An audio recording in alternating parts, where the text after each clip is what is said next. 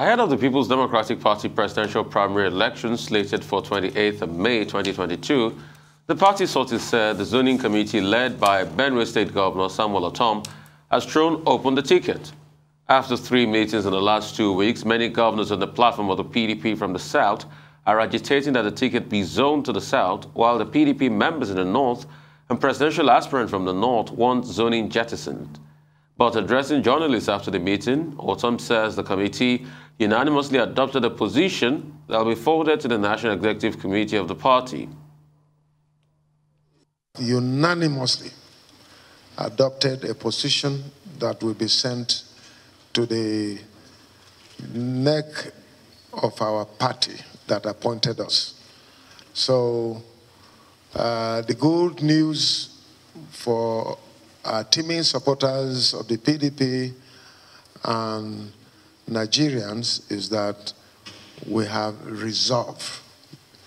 And every one of us, the 37 members, unanimously adopted the position we are going to present to next. All right. Tundu, your take on this, first among two stories? Well, I suppose it's a good sign for PDP that they were unable to reach a unanimous decision after having to postpone this announcement a few times. So all the negotiations and what have you clearly bore fruit. But who does it actually benefit if the race is thrown open rather than zoned? The answer to that is quite obvious. So I'm sure there's some people who are mildly displeased at the very least by this turn of events. And it also raises a question about the PDP constitution, of which Article 7, subsection 3, C states very clearly that party and public positions are to be rotated. There's some people that have a different interpretation of that, saying that it's within the PDP, so that zoning it to the south is actually running foul of that Article 7 provision. Since the last president from the PDP was from the south, there's that argument, which I think tends to stretch things quite a bit. But, some people are convinced by it. But, talking about how they had to reach this decision because of the exigency of time, I'm not sure is entirely convincing. It seems to me to be more like about political expediency. Dr. Batu? Yes, certainly it's about political expediency. It's also about pragmatism.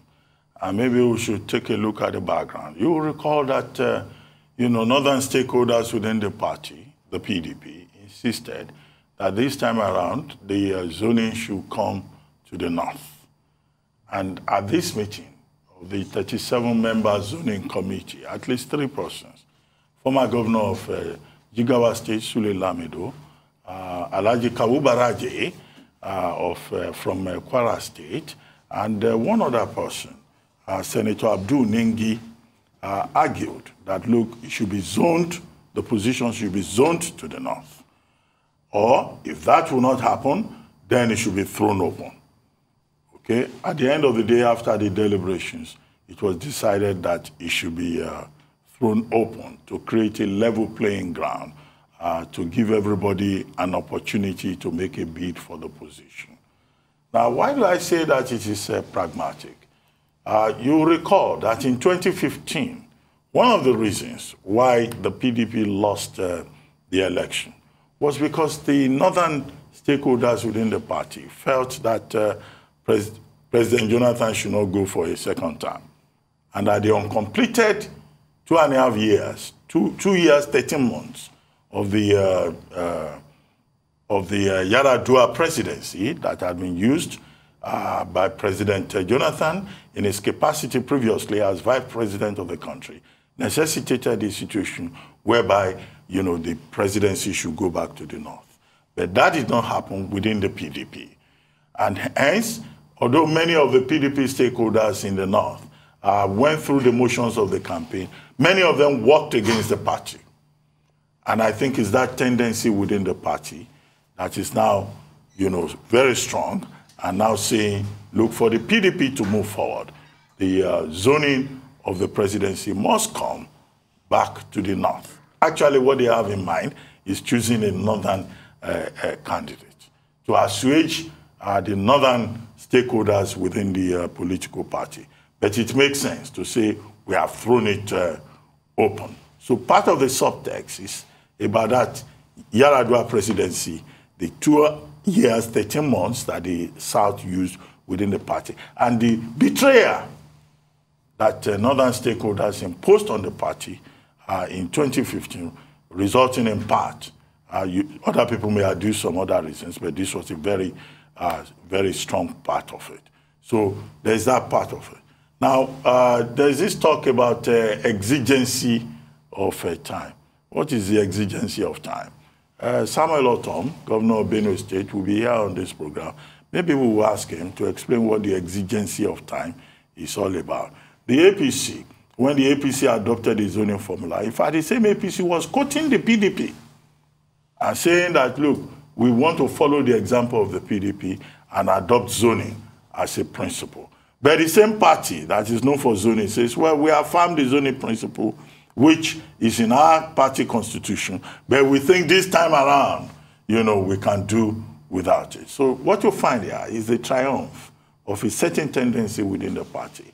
And it is not for nothing that you find northern stakeholders in the party, particularly those who have bought forms, their camp jubilating, the camp of Tambuwal, of Atiku Abubakar, and of other, you know, northern stakeholders, including Bala Mohammed, who have said, look, this should be thrown open.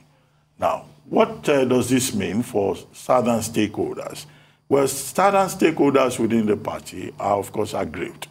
The Ohaneze Ndigbo wing of the party has issued a statement saying that this is an act of injustice that should not be allowed to stand, and that, look, the appropriate thing to do will have been to zone the presidency of the PDP position to the southeast. The Middle Belt Forum, speaking through his spokesperson, a certain Robinson, has also complained. PANDEF, the South-South wing of the party, has also complained.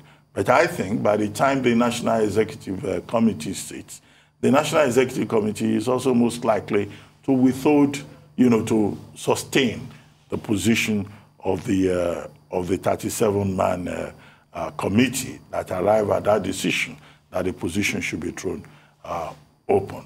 And, you know, there will be certain elements within the party who will say that this is perhaps also a pragmatic way of stopping the likes of Governor Nyesom Wike, you know, from hijacking the party. However, whatever it is, we'll see how that drama will play out. It's been said it's a level open field and all that, but I can tell you, I have an idea of the direction in which they are going. You know, the other candidates that are not from the north, they can go through the motion, but nothing may come out of it. Why? Because if you look at it, the major northern contenders who are interested in running on the platform of the party, Bukola Saraki, Tambuwal, representatives of former Vice President Atiku Abubakar and Bala Mohammed. This week alone, they visited 2 governors. They were in Ibadan on Monday, right, where they met with Governor Seyi Makinde. And what were they pushing? Consensus candidacy. So they are saying that the PDP should also adopt the idea of consensus. If it's the idea of consensus, it means that many of these other 13 aspirants on the platform of the PDP, you know, many of them do not stand any chance. When they left Ibadan, they went straight to Akwa Ibom to meet with Emmanuel Udom of Akwa Ibom State, PDP governor in Akwa Ibom State. The other issue also is consensus candidacy. So you are likely to find a situation whereby the PDP will just sit down, the governors will sit down, the same as we have seen in the APC, and they will just take a decision and say, this is a man who is going to run. The final leg of that analysis has to do with how will the APC respond? We have said that from what the APC has done so far, it looks like the APC has zoned the presidency to the south. But, well, maybe we shouldn't be too sure yet. Because if the PDP chooses its candidate from the north, maybe the north central, maybe the northwest, the APC too may, on account of that, take a different route. Because the PDP, ending the zoning meeting, the zoning committee meeting, was saying that more of the votes come from the north. Out of the 10 major states that voted for the PDP in the 2019 general election, only one came from the south, Lagos. Yeah. And so they are saying that, look, the bulk of the vote comes from the north, so we cannot gamble. Whether they are right on that score or not, whether that is based on data or not, whether that data is correct or not, is one of those issues that we debate in Nigeria. So would the APC, seeing that kind of argument, then allow the PDP to run away with the prize? So the APC is also likely to respond in the long run. But early days yet, within 8 weeks, we'll know where the pendulum will swing. So those southern members in the APC should not begin to jubilate yet. The game could go in any direction because it's politics. This is pragmatism. And it looks like there are hidden hands that are trying to tailor the future of Nigeria. One thing I'll say to this is the PDP has officially shot itself in the foot. And the PDP will pay dearly for it. And this just goes to show that politics is a game of who gets what, when, and how. In all of this, the PDP did not consider the zeitgeist of the nation, the need for power to return to the South, which is the cry of everybody. What they considered was the interest of some stakeholders in their party, which we all know very well. Last year, or I think early this year, Governor Ugwanyi of Enugu State and a couple of other governors had a meeting and they resolved that power should be zoned to the South. The national body of the PDP was quick to kick against that because some interest for them was more than the aspirations and the hopes of the people of Nigeria. So this might just be a watershed in the PDP. This case is as terrible as what happened in the APC party primaries. A lot of people are going to be disgruntled in this political party.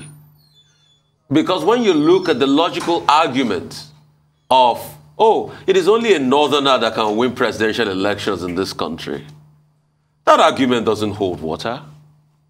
We've had people in this country that ran a Muslim ticket and they were not from the north and they won elections convincingly in the north. So this argument the PDP has been making that, oh, our best chance, our path to presidency, because every political party is set up to win elections. And it has to be a northern candidate that can win that election. It's an aberration. And in fact, it's an insult to other candidates out there that have the same national spread. Albeit they might not have the money these stakeholders have. And you'll see the repercussions. And the PDP forgets that it is Nigerians that vote, not members of the PDP. And I'm the voice of the streets, and this is what the streets are saying. Oh, well, except that politics, yes. Except that politics doesn't work that It doesn't work that way. It's a heterogeneous country. It's a heterogeneous country. In the north, in the 19 states of the north, they don't think it's a turn of the south. If another northerner could come in, the average northerner will be happy. Dr. Abati, do you have an empirical proof of that analysis? Do you have an empirical number-to-number proof that an average northerner would not accept a southern president as we speak? The sentiment in the north is that the power... that's sentiment, but it's not empirical. Well, sentiment, politics is driven by sentiment. But it's not empirical. No, it's not driven by data. It's driven by sentiments. Okay. People vote because of sentiments, not because they think this man is the best. And northerners want power back. And you can see the PDP shifting in that direction. And that's why I said, don't be surprised if the APC also shifts in that direction. I mean, it's now for the Southerners to say, well, this is what we want. Time will tell. And then, of course, the South, even itself, is not monolithic. No, the South is not monolithic, accepted, granted. The North is not monolithic. Either, but the analogy and this constant push of it is only a northern candidate that can win elections for a political party at a point in time like this in Nigeria. The entitlement. The entitlement mentality is what a lot of people will kick against. And I repeat, PDP should remember And it's Nigerians that still get their votes in, not members of the PDP. We have another story. Moving on to more stories. Terrorists are still on the prowl in Kaduna, northwest Nigeria. About 15 soldiers and 3 civilians were reportedly killed by terrorists in an attack on a military camp at a place called Poliwai in Birnin-Gwari local government area of Kaduna State. The terrorists were said to be traveling from Niger State to Zamfara State in large numbers via Birnin-Gwari, reportedly launching a deadly attack on the military camp. News sources say the terrorists overpowered the soldiers due to their large numbers, and the terrorists were said to have burnt military ammo tanks at the camp. Another sad one, Tundu. Desperately sad. It does appear that somebody has declared open season on Kaduna. It's been just a litany of disasters, from that attack on the airport that cost one official his life to the horrendous terrorist attack on the train. The Inspector General of Police went and declared the highway safe. There was a terrorist attack just after to really just make a complete nonsense of those assurances. Akwa Ibom had to evacuate their indigents to safety. What is happening in Kaduna is terrifying. There's no other word for it. The governor of Kaduna has talked about how the security officials know exactly where these people are. They intercept their conversations and they need to just go and bomb them. They just need some kind of blitzkrieg. But that has not happened yet. Maybe it's the considerations of the collateral damage that will occur in terms of human life, because these terrorists, even with this murderous rampage, the most recent one, they tend to kill as well as abduct. So there's so many hostages in their custody at the moment. So that might be why. Or there's also the more sinister motivation that's been suggested in a lot of quarters, that there is just complicity, that this situation continues because it is being maintained, it's been fueled by people who are benefiting from this situation. But all I do know is that we're nearing the end of the Buhari administration. And he had his C agenda, didn't he, of which security is the S in that, you know, those sets of initials. And this is an abysmal failure from where I'm standing with regards to what is happening right now. The people of Kaduna cannot sleep with both eyes closed. Nobody can. As of last year, when you take the average, 14 Nigerians were killed every single day, every day in this country last year. The highest numbers were in Zamfara and Kaduna. And this year, the trend is continuing so far. It's completely unacceptable and it has to stop. Well, in the last few days, we have heard about the police hierarchy, the IGP in particular, saying that he was going to deploy a strong detachment of policemen, not just to protect people reconstructing the damaged rail lines in regional and that axis, but also that drones will be deployed. The Nigerian Air Force had said Super Tucano jets will be deployed. The governor of Kaduna State had said he was going to meet with the president and that the military should wake up and begin to bomb the hideouts known to them, and also to pay more attention to the telephone numbers of the terrorists from which both the Department of State Services can get quality intelligence, and they've been getting intelligence, but the state has refused to act. Okay, we saw that chest beating by the state after the bombing of the Kaduna-bound train from Abuja. And then just a few days later, in fact, not just a few days later, almost immediately, there was an attack in the Suleja area in Doko. And now we're told that another military formation has been established. What rankles here is the audacity of the terrorists, the confidence with which non-state actors take up the Nigerian state, seek to overwhelm it, seem to degrade it, seek to compromise its integrity, and the state just appears helpless. In the latest account, we were told that about 11 soldiers were killed. So where is the state?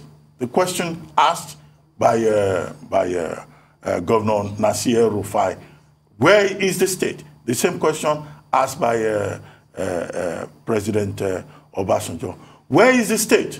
The same question asked by Sheikh Nuru Khalid, who luckily has been given another job by another mosque that is far more progressive than the conservative mosque that they have in Akpo legislative quarters. Where is the state? The same question asked by Most Reverend Ignatius Kagama of the Pro Cathedral, the Catholic Pro Cathedral in Abuja, and the question asked by many in Nigerians. So what all this means is that the state has not been able, that the Nigerian state, qua-state, that is, has not been able to respond to this challenge.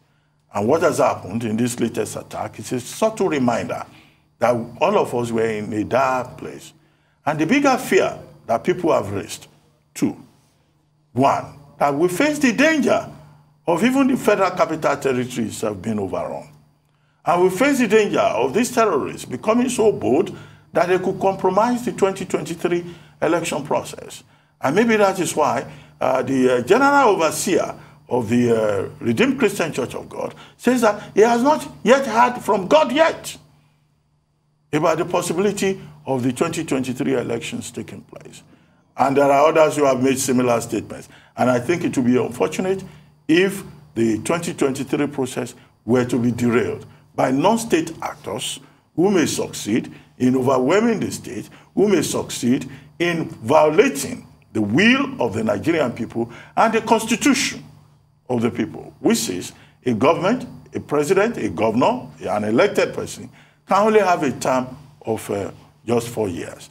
I know that the constitution somewhere there provides for an extension for about 6 months. I hope that we will not have that kind of anarchic situation, because that would be a major blow to the legacy of President Muhammadu Buhari, because it will be on record that it was under his watch that elections could not hold in Nigeria. So we throw the buck back to the desk of the president and his team, that they must do everything possible to make sure that there is an enabling environment for transition, because his government is also overseeing a major transition in Nigeria's democratic process. Those are the indications, in my view. All right. That's all on News Headline. We'll take a short break. When we return, we'll have Rotus, we'll have Adeswa, we'll have Aaron to give updates on Africa, business, COVID-19, and sporting activities across the globe. Stay with us.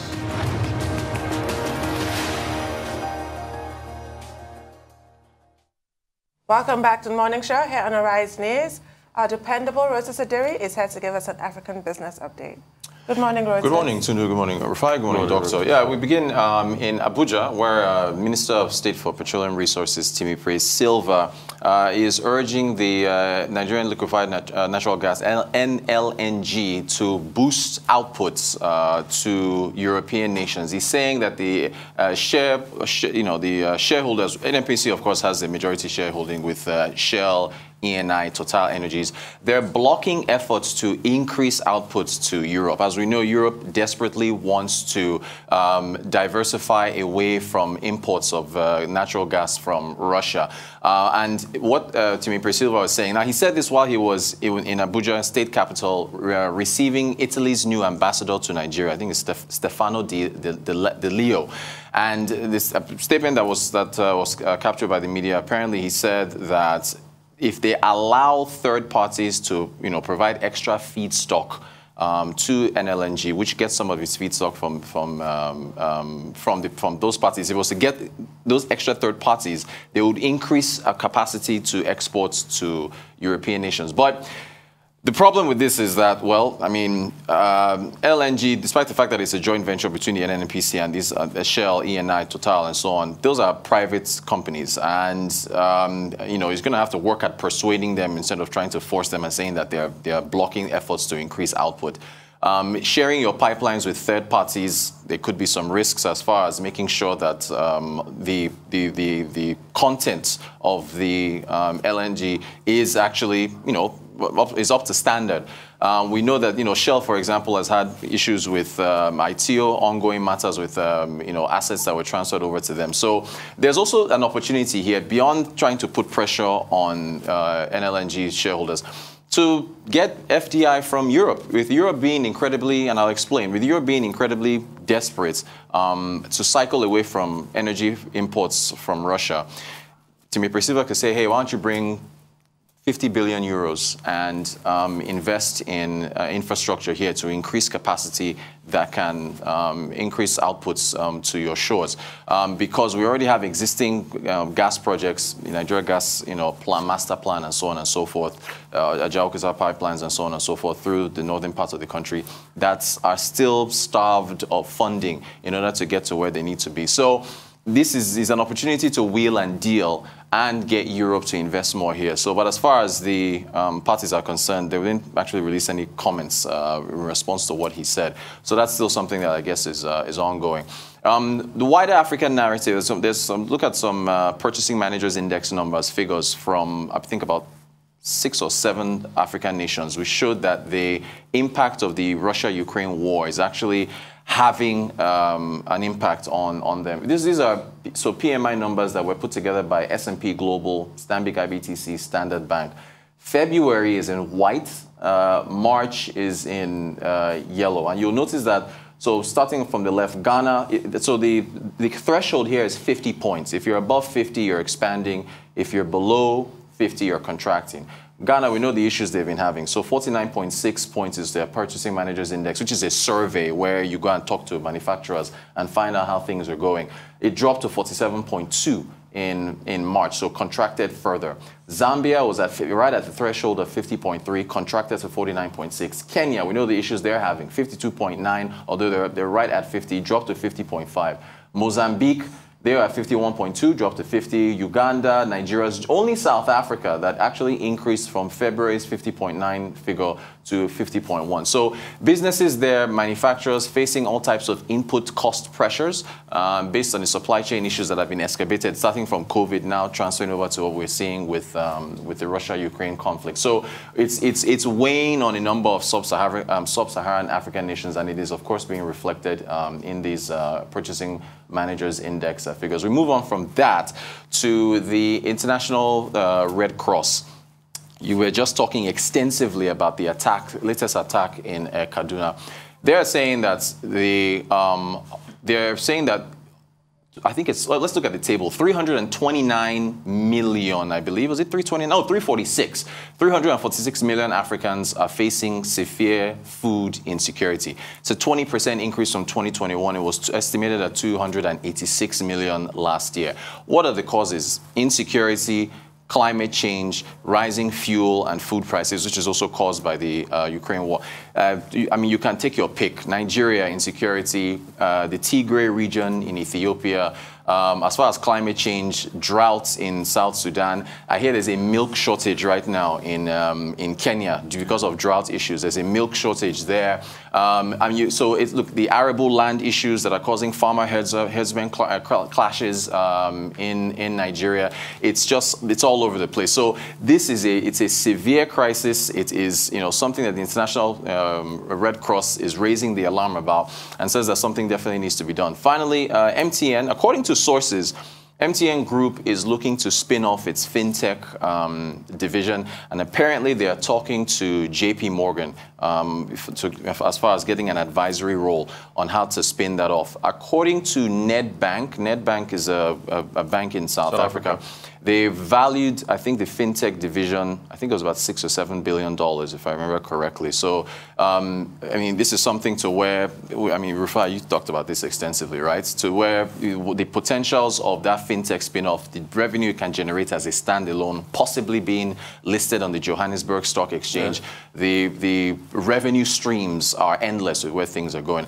And that's our update. I mean, if they spin it off successfully and they've got JP Morgan in it, I posit that it might be probably their biggest revenue stream, because when you look at revenue for telcos, year on year, it's been shifting. So, formerly it used to be the bulk of it used to come from net calls and the like. Right. But now it's from data. Indeed. That's where they make the bulk of their money from. So fintech is like the future. And guess what? They've got the database. Because what do you need for fintech? Database. MTN has got the database across Nigeria, across Iran, across most parts where they operate in Africa. Yeah. And some other markets they are in. So they've got the database, and once you can put those offerings in it, then it goes one step further. Sky's the limit. The sky's, in fact, is the starting point. It's stratospheric. Right. And that's the essence of technology, and that's where it's going. And that's why, everybody should jump on this bandwagon, because it's technology and it's quickly changing the world. Such a disciple. No, but it's true. Yeah. Oh, it's changing the world. Guy over here. Yeah, because you see, the amount of data you're exposed to is unparalleled. It's just like you saying Amazon starts up a fintech company.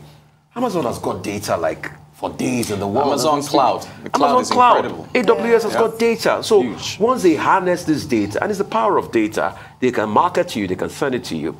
It is unparalleled. I bet I bet if they start up this fintech thing, you will drop your bank account because they've got your phone data. They've got everything about you. It's got the bank's pan. They've got I'll your keep you bags. posted on that. But Reuters, regarding the PMI, that's the word I was an acronym. I was trying to remember. Okay. PMI. Yeah. Why did South Africa manage to buck the trend? There was an increase in private sector activity linked to reducing COVID restrictions. That's the reason why. But it actually masked, it was said that actually masked some other underlying issues that South Africa is facing that are similar to other nations. The input costs, when you talk to manufacturers, which is what in the Purchasing Managers Index, when you talk to manufacturers, there's an employment subsegment, there's an cost subsegment. Some of the other subsegments saw contraction. So this is an overall number, but if you look at some of the subsectors, South Africa is still facing some of those pressures as well. But okay. To talk about this report, data indicating that African countries have been adversely affected by the war in Ukraine, I think it's a no-brainer. You know, it's obvious. It's in your face. And the point was eloquently made by Dr. Ngozi Okonjo-Iweala in a recent interview with the BBC, when she said on account of the impact of the war in Ukraine and also, you know, the COVID pandemic, that the WTO, the World Trade Organization, has had to review its projection of economic growth outlook for 2022 from 4.7% to about 2.5%, almost about half. And she made the same point that African countries are mostly affected. With regard to Ukraine and Russia. Russia is the gas station of the world, okay? So between Russia and Ukraine, they export about 40% of wheat that is consumed in the world. Ukraine is the largest exporter of corn, or is it maize, they call it. And the biggest consumer from Ukraine is Russia, right? And then there are also a number of metals and other products, products, you know, coming from that part of the world. Germany takes 40% of its gas from Russia, the same with Ukraine, you know, and some of those other countries in, you know, Central Europe. So definitely the entire world is affected. But whereas some of those other countries, you know, may have the capacity to be able to deal with the adverse effect, the challenge is the poorer countries are likely to suffer more. And that's the effect we're seeing. In Ghana, bread, the cost of bread has gone up. Okay, we're even going about 45 minutes too far. Here in Nigeria, we're already seeing the effect. The pump price of fuel has gone up. Bread has become very expensive. The cost of living has gone through the roof. Even in the United Kingdom, which takes only 3% of its gas from Gazprom, you know, and it has alternatives from the Northern Sea, they are also feeling part of the effect, even if they say they can cushion whatever. But the world is suffering from a global supply chain crisis. In Kenya, input and output charges have gone up, okay? So Kenya may not have increased its interest rate, but Ghana has had to do so, the highest rate in 6 years. South Africa, trying to deal with the same problem, has tried to suspend fuel tax for about 2 months. So the main challenge, as to go back to that interview with BBC by Dr. Ngozi Okonjo-Iweala, is how poor countries deal with this challenge, because it's not likely to disappear overnight. And secondly, the quality of leadership that the leaders of these poor countries bring to the table. And she was suggesting that with regard to the food crisis that you talk about, further compounded by climate change issues, environmental issues, that maybe while all of this crisis is going on, we should try to develop our own local varieties. The only problem with that, I suspect, is that some people who are used to imported conflicts, you know, I'm trying to look to my right. Are you calling somebody out? Are you calling someone out? I'm trying to look to my How do you even know somebody drinks something? Well, imported materials, you know, that are food related. Yeah. They may not understand this backward integration. I see where you're going. It's about policy, trying to stay ahead of crisis, in my view, in this regard. And I hope African leaders will engage in more rigorous thinking, so that those who are used to foreign foods, for imported bread, can begin to eat our cassava bread. No, thank you. But Dr. Abati, you're right about management, and I think so far, well, touch wood, we're doing better than Peru. Would you look at what's going on there with their protests against the fuel prices and food prices? People have been killed. I think a protest in Spain as well, right? Yes, but at least nobody died in it. Right. Even in Sri Lanka, protests everywhere. No, but you know Sri Lanka is a complete basket. Oh, yeah, Rajapaksa. That's a classic case for leadership failure. Anyway, thank you very much. Thank you so much. Thank you. Now for an update on the COVID-19 pandemic, Adeswa Omorwa is here with us. Good morning, Adeswa. Good morning, Tunjun. Good morning, Rufai. And good morning, Dr. Bati. Nothing really passes Dr. Bati up to your meal. He knows those that are taking imported conflicts. At least he's not mentioned me.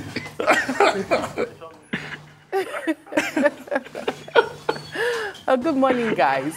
Let's look at the COVID-19 pandemic. Well, there's been a 16% decline in COVID cases around the world, and that's according to the WHO. But we should have the Johns Hopkins University tally to help us look at the broader figures this morning. The WHO says from the week of 28th of March to the 3rd of April, there was a 16% decline. That translates to over 9 million cases for that period. It also says that the number of COVID-19 deaths has decreased very sharply, some 43% decline, and that translated to just 26,000 deaths compared to what we saw in previous weeks. And the WHO also says that all its regions of the world are showing decreasing trends in both cases and deaths. That's a very good sign. At the moment, there are over 11 billion doses, 11 billion doses of vaccines have now been administered around the world.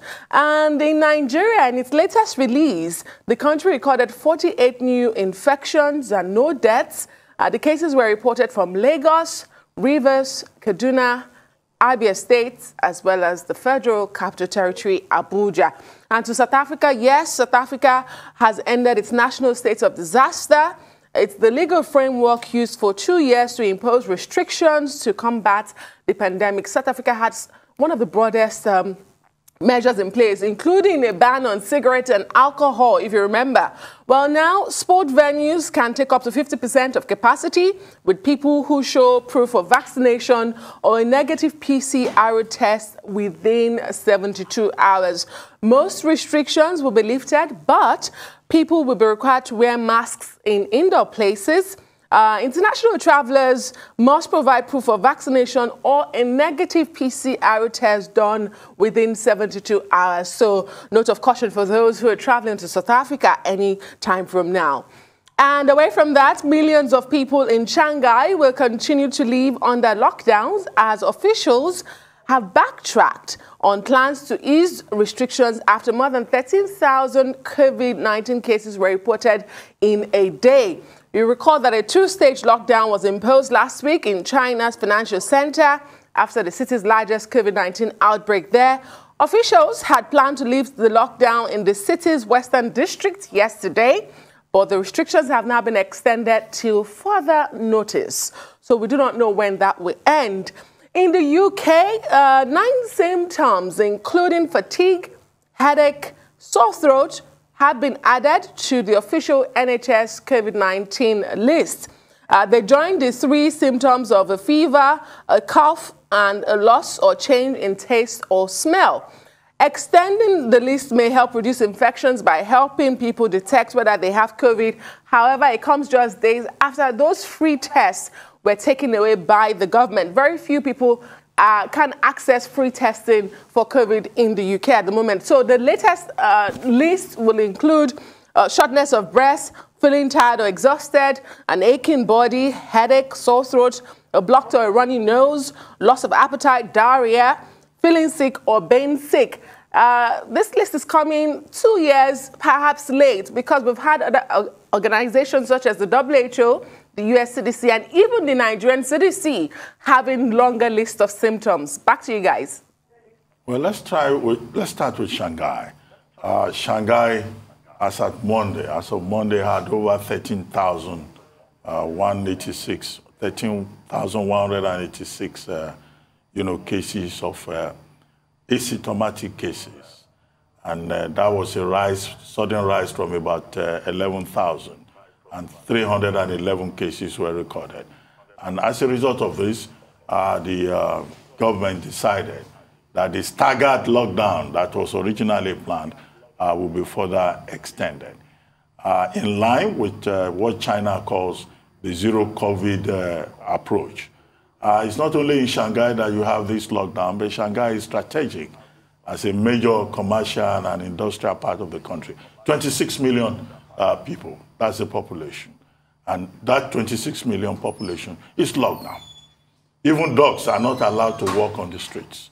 No transportation is allowed. But there are persons who have been trapped in their offices for more than 48 hours because they've been locked down to go only for testing, 3 different levels of testing. So this is the thing about the zero COVID policy adopted by China.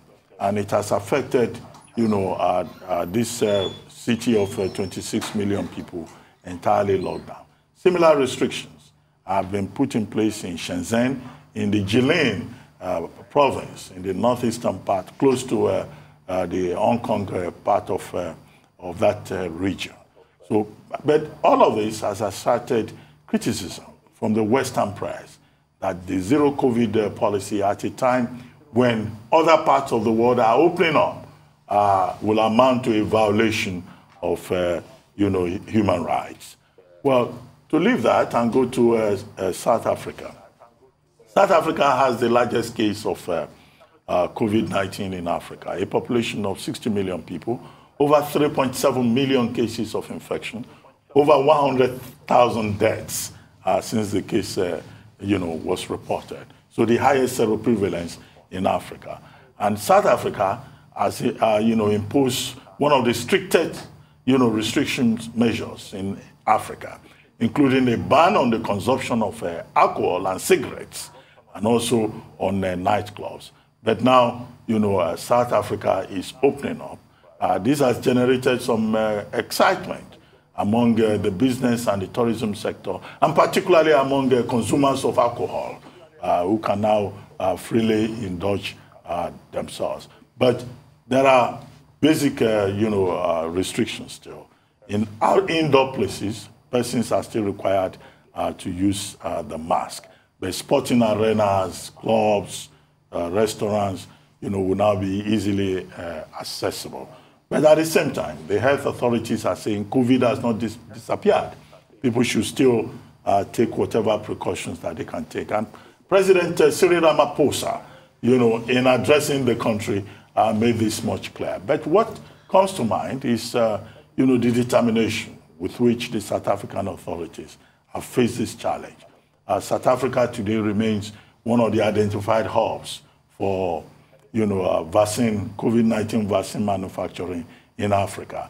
They were ahead in the fill and finish process, in Africa. They were also ahead in helping the world first to report the discovery of the Omicron variant, even if that brought them some embarrassment.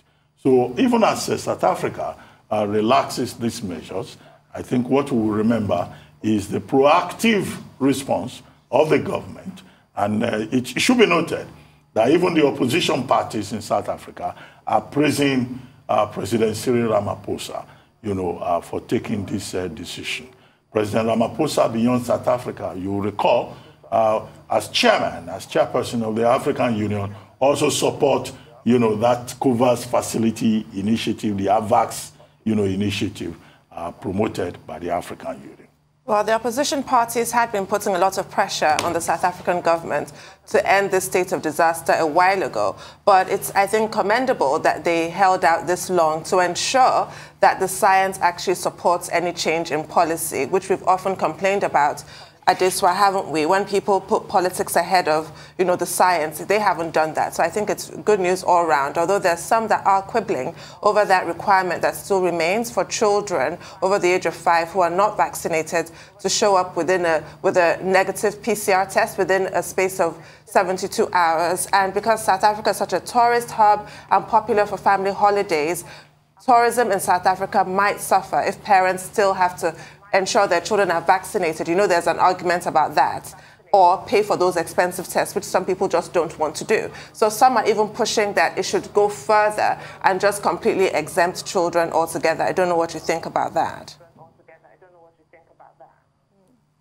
Well, when it comes to this pandemic, we've become more Oliver Twist. We ask for more. But you've rightly said so. South Africa has been badly hit, and they've just been very cautious. We know that this virus also affects children, however, in a different way. But it doesn't mean that they are not carriers of infection. So the debate is on. There are countries who are vaccinating as low as children younger than 5 years old. So I guess the South African government is sticking to their gun, and they will see it done. All right. And so, real quickly, I just want to ask, hope most airlines have gotten the new revised memo of COVID-19 protocols now, because there was a big embarrassment that happened in Dubai on Monday, and an airline feigned ignorance. I said they were not going to pick Nigerians in. It was a big brouhaha.